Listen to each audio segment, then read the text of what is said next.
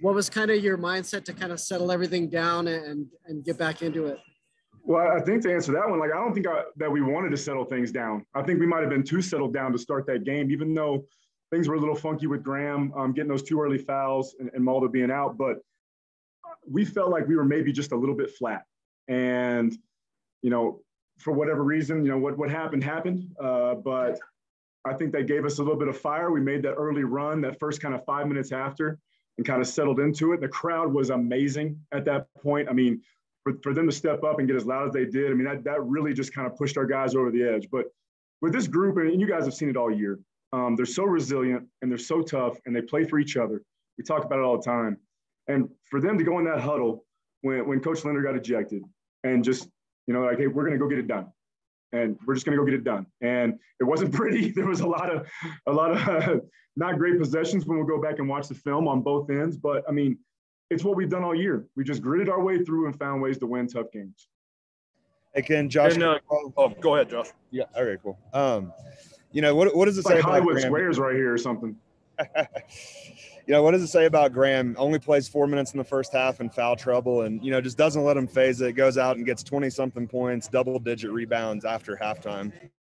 It says what we've said about him all year. I mean, there's a reason why we always say he's one of the best players, if not the best player in this league. I mean, obviously, our opinion, we're biased. We think he's the best player. But, I mean, he's just a tough kid, and he's just a winner, and he's just about all the right things. And for him to go to the bench in that situation, which has been a challenge for him all year with foul trouble, and it's tough. I mean, you got guys that, the fouls have been an issue for him. It's challenging for him. So for us to have him come back in the second half with great focus, to have great feet defensively, to not get fouls, and just to play solid, I mean, it just speaks to his character, who he is as a person, as a player.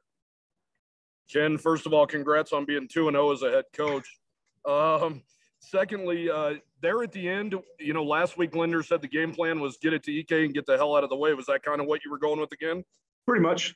Yeah, I mean, short answer, yes.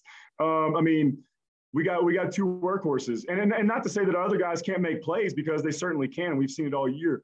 But we know that in winning time, an opponent's going to have to pick their poison. Are they going to double? And you got X out there, it's going to make a 3. You got Winslow out there, it's going to make a 3. Drake made a huge, huge 3.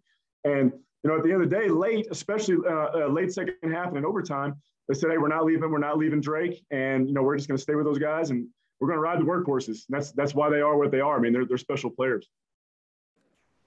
Bean really carried them down the stretch in regulation, but he was really quiet in overtime. Did you guys do anything different, or did they just not get the ball to their best player? We tried to just really kind of focus on him those last few timeouts, and in the break between the end of regulation and the start of the overtime. We're not going to let him beat us. And one of the things he did, especially early into the middle part of the second half right there, is he really killed us with what we call winning plays. He got a bunch of offensive rebounds, or ones that he didn't get, he was able to get a hand on and get it out to somebody else. We said, hey, man, like Maldo, because Maldo got switched off onto him, or when J.O. was on him, like, just you don't worry about getting the rebound. Just don't let him get it. Somebody else is going to have to beat us and go try and make a winning play besides him.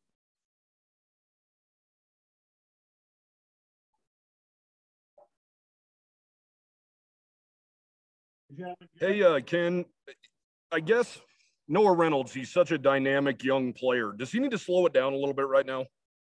Probably so, but I mean, that's part of what makes him really good, is that he's fearless and he's got a great self-belief, and he thinks he can go make plays. And for us, I mean, we don't want to detract from who he is as a person and a player. As he progresses and as he matures as a player and as he plays more, then he'll realize, this is what the tempo is. This is the situation in this game. And, sometimes he's going to get a little bit sped up. But, the other end of that is that fearlessness and that self-belief allows him to go make a play. And, sometimes you just need a guy just, I'm going to go make a play. And for him, I mean, he's given us that spark off the bench several times.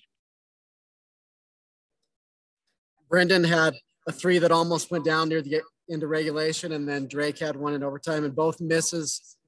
Graham got the rebound and did some damage there. Just how big were those offensive rebounds? Oh, huge. I mean, it's the difference in the game at the end of the day when it comes down to winning time, who's going to go make a play.